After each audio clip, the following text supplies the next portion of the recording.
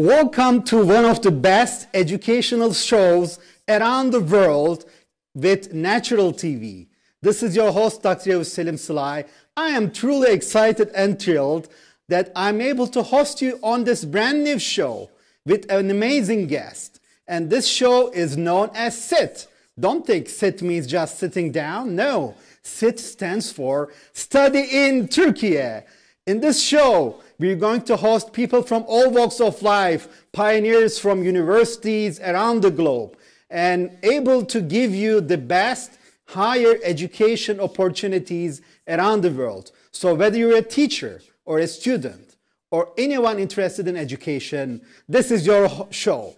So keep tuned with SIT, Study in Turkiye. I'm your host, Dr. Selim Salai, physician, entrepreneur, and venture architect. And today, I am really thrilled and excited that I'm able to host a guest of honor, a phenomenal person, Sean Haider, who was born in Karachi, Pakistan, and moved around the world from Dubai to Canada to United States to Turkey. And he is actually the founder of an amazing company, TeacherX. So I'm really thrilled and excited that Sean is here today. Sean Haider, welcome. I'm really excited that you're here. And thank you, Sean. Thank you for having me on the show. Dear Sean, I know you very well, but for our viewers, can you tell a little bit about who Sean Haider is? What excites Sean? Sure. So basically, as you mentioned, I have lived, around the world. I've traveled quite a few places and worked and established business in almost 3-4 countries in the world. Turkey being the last stop. I came to Turkey as an ESL teacher, which is English as a second language teacher, and worked here with various different schools for about 3 to 4 years, 4 different contracts. And then in 2015, set up my educator recruitment company, which went global last year when we set up TeacherX in New York. That just to give you a background. And in terms of your company is now in New York and operating globally. And can you tell a little bit about, before entering TeacherX, because we'll talk about TeacherX in detail, I want to first go in more detail about Sean, because what really motivated you to become an English teacher and what motivated you to go around the world? We want really our viewers to get to know Sean better before we move into your company and things around education between Africa, Turkey, United States. Okay, so in 2013, 12 or 13, I got interested in the concept of going around the world and being an English teacher. And usually, if you're living in the US and you want to travel Europe or Middle East or Turkey, different places, you have to pay for your ticket. You need money in the bank, which is, very difficult for average people. But when you have a job as an ESL teacher, it offers you culture exchange, it offers you salary, it offers you airfare. So it's a very great opportunity for those that would like to venture into teaching. In this field, you make a lot of friends, you get to know, you inspire a lot of kids. I'm sure in my career of teaching in 2 different countries, I probably, the most exciting part was when students come to you and say they've accomplished something or they love working with you, they love you as a teacher. So that is something that motivates you when you see progress with kids. Dr. Aviz, you're in business, so in business, we get excited when we sign a contract, when we get a deal, and the deal flows through, right?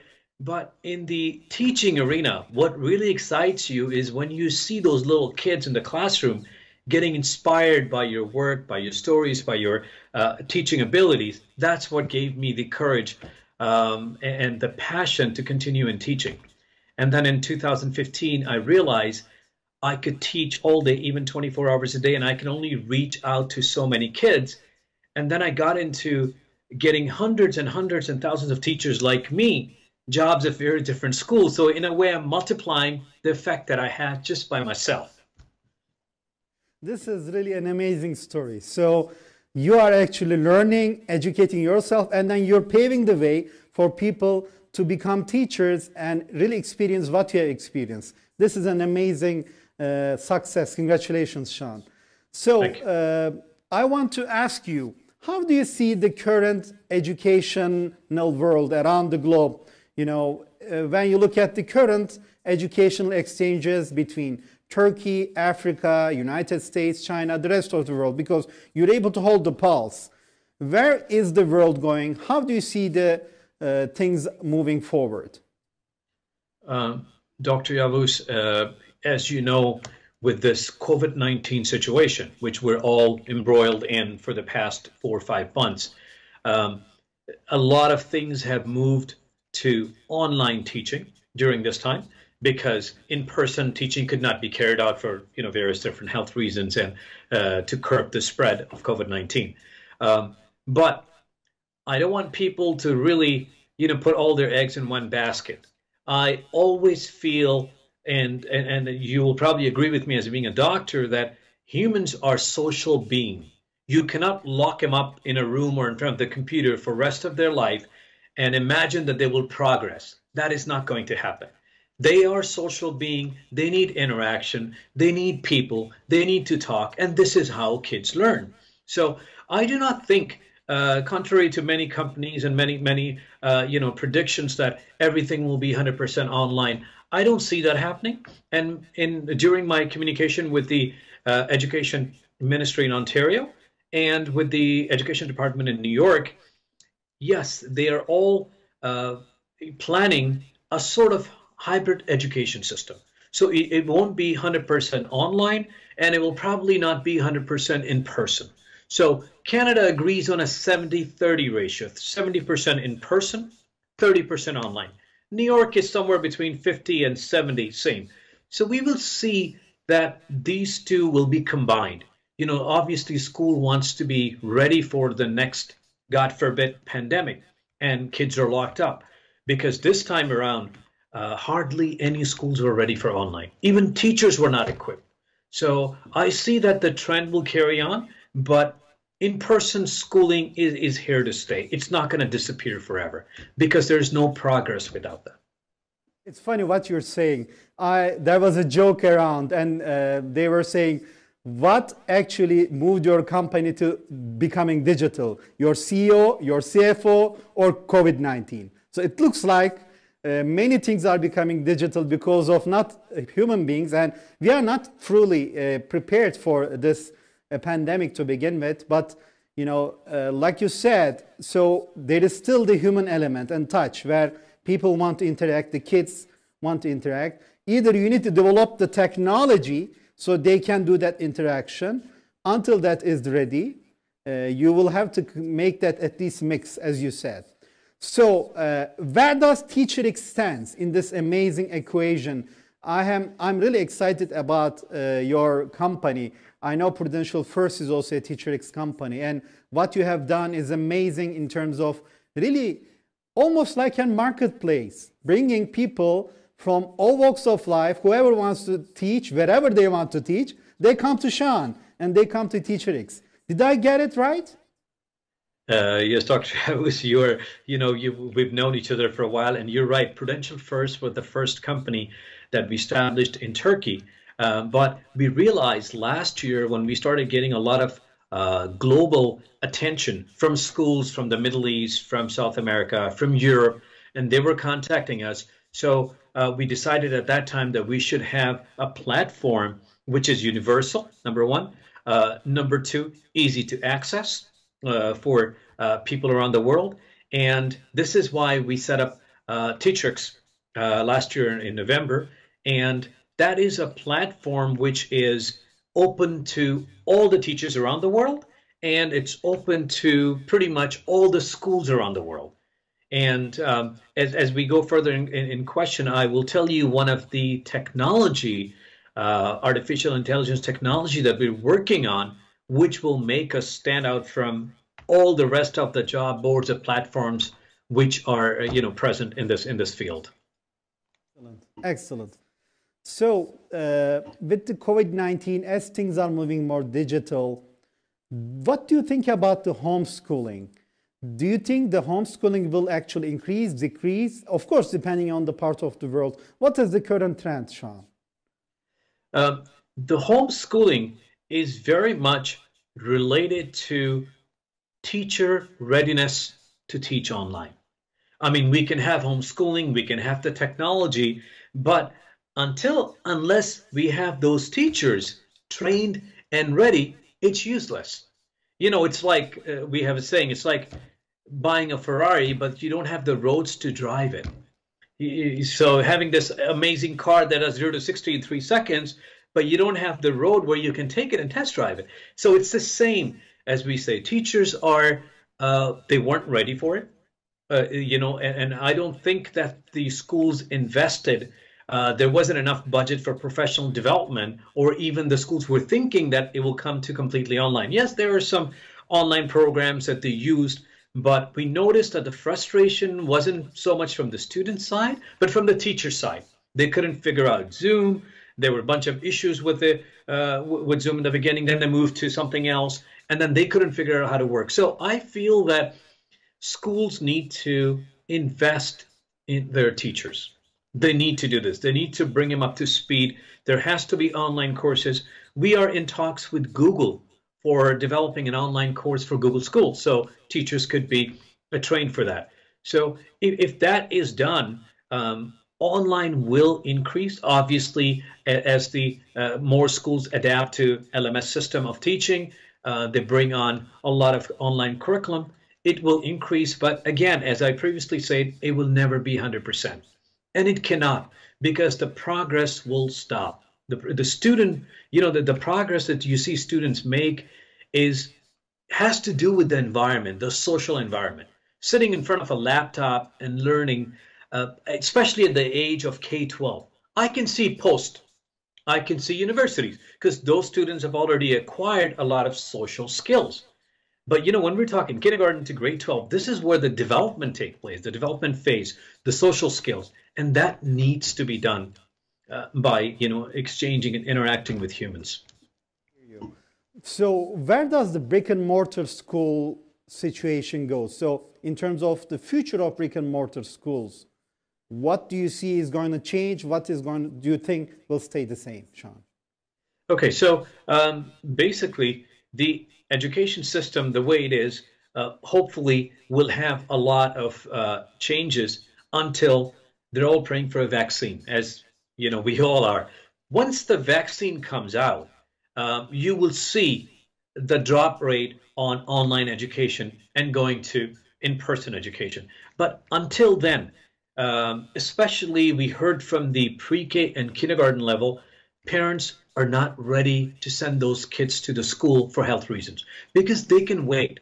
A year to start off in life is not worth killing that student or getting that student injured, or, you know, somehow taking the chances with health. But people in middle school, kids in middle school and high school, it's difficult, because then they end up losing a year. So we've seen during the pre-K and kindergarten level, a lot of parents are apprehensive. They will not be sending kids unless they're 100% sure. We feel that the trend, like I said, online trend will continue until a vaccine is developed, or until COVID reaches a level where it's either called immunity, or, you know, you understand better, somehow where they feel that it's manageable. After that, it will go back to the in-person version. Majority of the education being done in person. I see. So Sean, you know lots of languages, and I know you can count several of them for me and for our viewers. But in your platform, are you focusing on, you know, in teaching English, or do you plan to also teach Urdu or Hindi or Turkish or other languages? How do you think the second, third phase will roll out? But first, I want my viewers to hear how many languages Sean Haider knows. Oh, okay. So basically, you know, I was raised in various different countries. At a very young age, my father had moved to Emirates and Dubai, which was then, I think, released and became an independent country back in the 70s. So we spent some time there.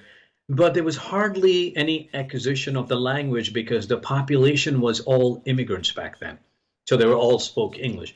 But then we moved to Saudi, and I was raised in, I spent a lot of years in Jeddah. So this is where I picked up Arabic because my English was always good. You know, Pakistan is an ex-Indian and British colony region, so English is a must language there. So in Saudi, I used to teach these kids English, and I picked up Arabic from them. And then when we moved to Canada, as you know, French is one of the languages in Canada. So early school years, you know, I took French. Obviously, I haven't practiced much at all. Same thing with Turkey. My Turkish language isn't very advanced. It's beginner level because I don't, you know, being a teacher here, we speak English. We never get to practice the language. But those languages are but I consider myself fluent in Urdu, which is native language, English, which is my second native language, and then a little bit of Arabic. I can manage conversation in French and Turkish. On Natural TV, we have a program about learning Turkish. Maybe we'll invite you and help you to improve your Turkish in exchange for giving us an English education course or something like that. So I will go right into a commercial break, Sean. And ladies and gentlemen, I have Sean Haider, and we'll be right back. Stay tuned with SET, Study in Turkiye. Thank you.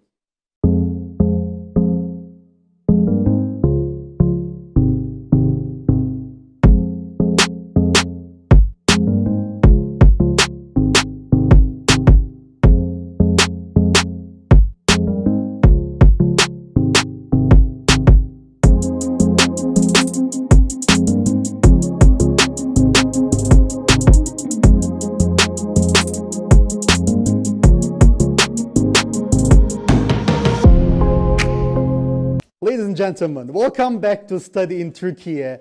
I'm really thrilled and excited that I'm able to bring an amazing gentleman, a true educational leader, phenomenal person, a good friend of mine, Sean Haider. He is actually talking about the future of education, and also he has an amazing company known as TeacherX, which he will tell more us about what the differences TeacherX is offering. So whether you're a teacher around the world and wants to teach English, this is the platform. So, Sean, welcome back, and I really appreciate your time and being with our amazing viewers across Africa. In this part, I really want to understand what you think more about, you can tell for us about TeacherX. So basically, what do you think TeacherX is offering different than other platforms? Thank you, Dr. Yavuz. I was waiting when you will ask me this question. Okay, so we established TeacherX because we found a problem in the market. When it comes to recruitment of teachers, the huge issue is, so you get a teacher from US somewhere, Texas, or let's say Iowa or California, to come and work. We found a very good job for them in Qatar, for example, right? So they will be moving to Qatar. You can do criminal background checks on them to see if they have a clean record in the US, of course, with their permission. You can see degree and certificate verifications, and you can speak on Skype or Zoom to see if the person is, you know, compatible with the school. But the problem is there are 3 sensitivities that no one has any test for, which is called social sensitivities, cultural sensitivities, and religious sensitivities.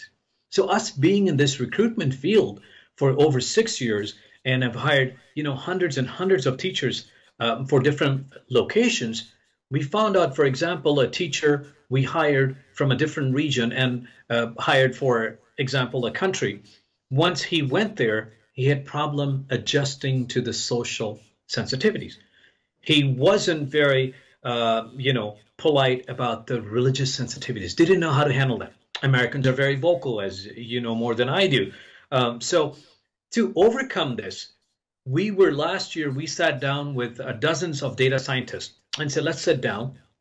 Do you think we can design an algorithm-based crawlers that we can have these, you know, we have 10,000 teachers on our platform and we're increasing every day. So there should be an option for them to do their own compatibility test. Okay, they're planning to go on Qatar. They should click the button and say, am I compatible to teach in Qatar?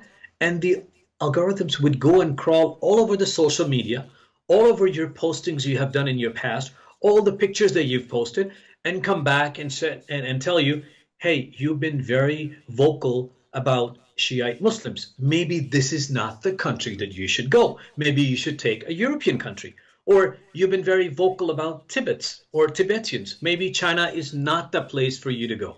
So when we researched this, we found out this would be an excellent niche.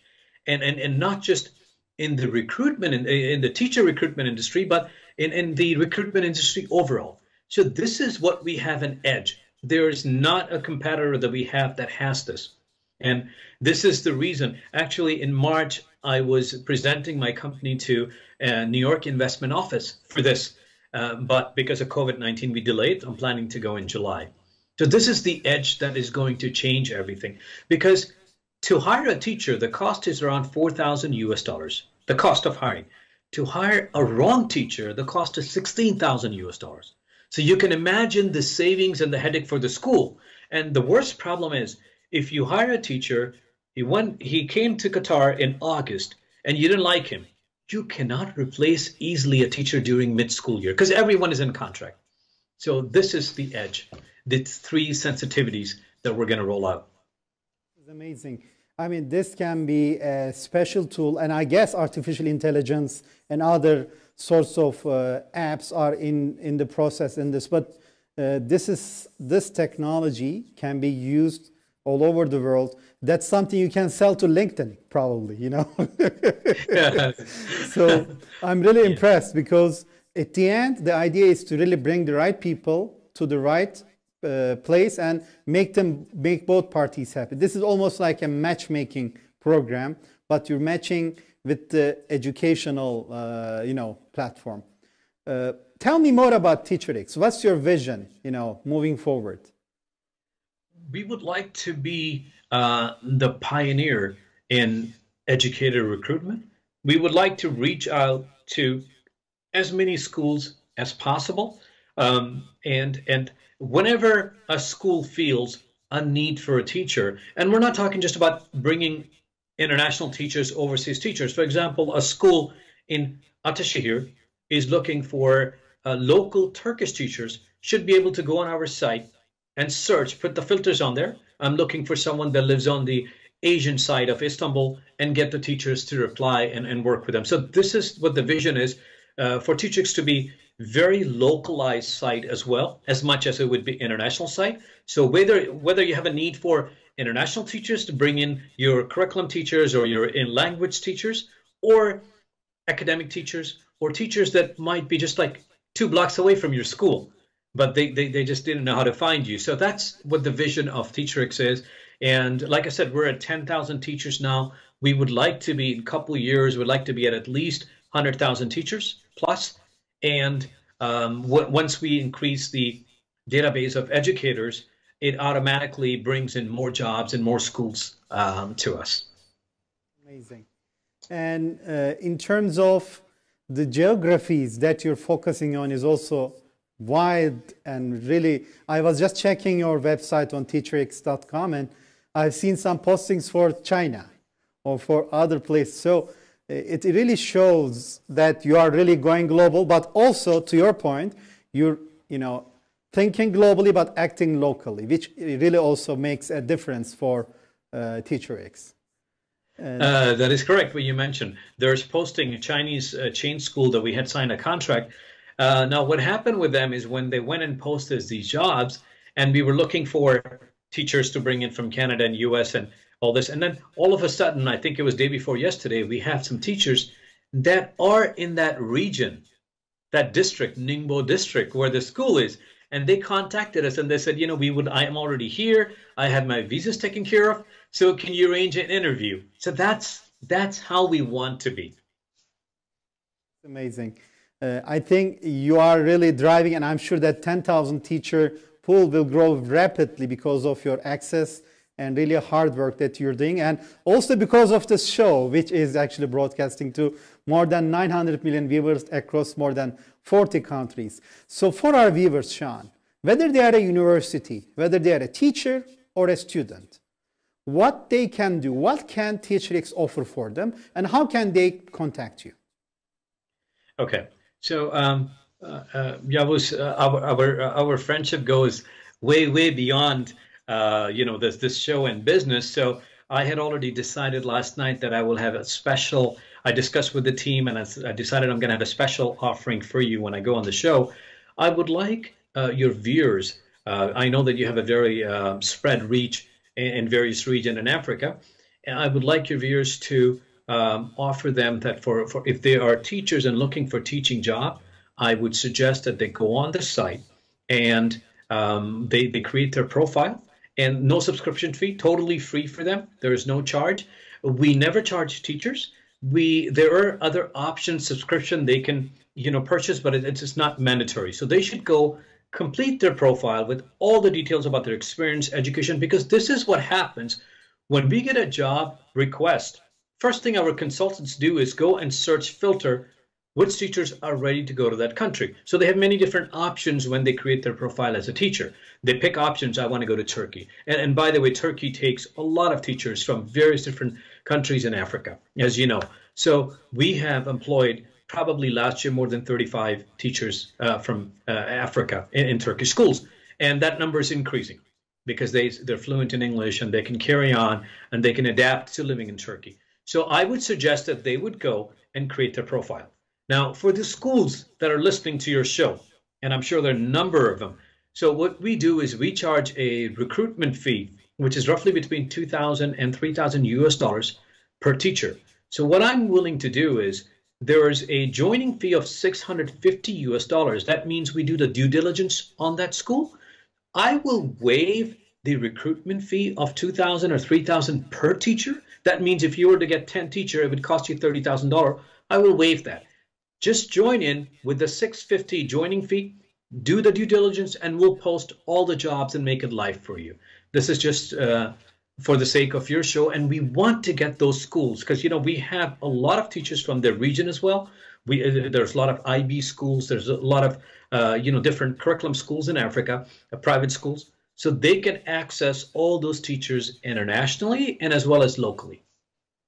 Ladies and gentlemen, this is an amazing offer, a one-time offer. So go to www.teacherx.com, make sure you create your profile. And as the founder of TeacherX mentioned, this is a one-time offer, so make sure that you don't miss this opportunity. And also mention that you have seen this program on Natural TV. I really appreciate, Sean. This is really exciting because at the end, Africa is rising. Africa is one of the most exciting continents, and people are really going beyond in terms of technology, improvement. And these are real opportunities, tangible opportunities that we can offer to our African brothers and sisters, and also help themselves so they can also help their communities. I really want to thank you on behalf of Natural TV for making this offer on behalf of TeacherX, Sean. And in terms of what you think, your final words about for our African brothers and sisters, Sean, what do you want to say? What is your suggestion, and what do you think about Natural TV and study in Turkiye?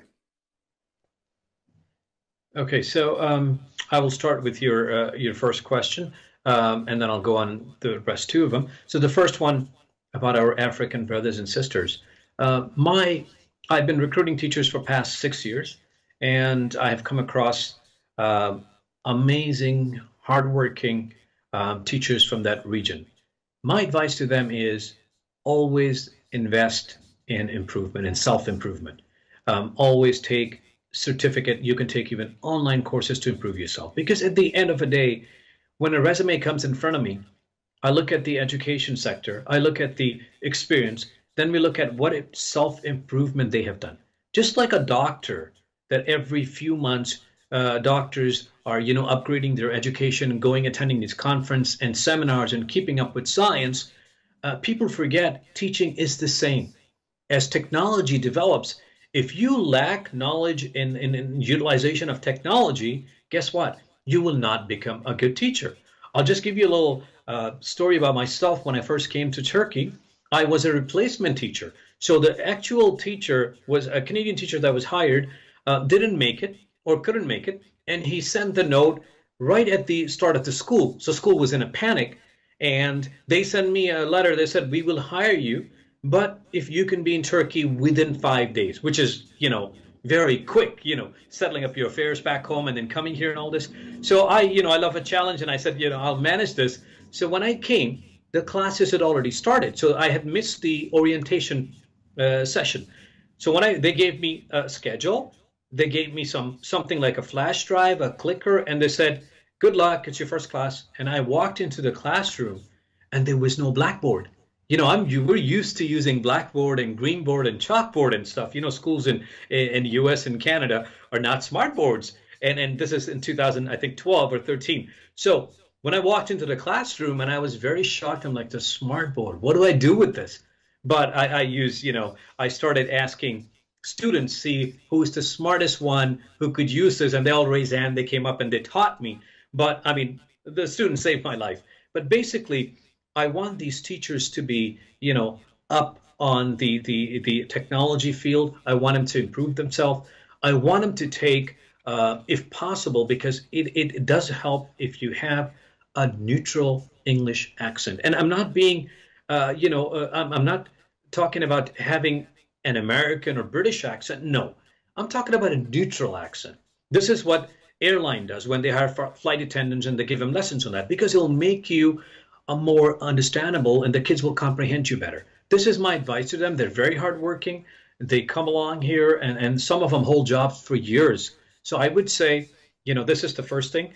The second thing about your television station, I would like to say I was, day before yesterday was my first research into it, and I was very shocked to find out thousands of videos. I thought it was something new that had just started, but you've done a lot of work, and I enjoyed. I watched 2 or 3 of your shows last night before going to bed, and it was really nice to see you bring all these different information. I think one of your shows was just covering various different information with science and technology. So it's amazing what you're doing, and anything that we can do to help you progress this, I would be more than happy to.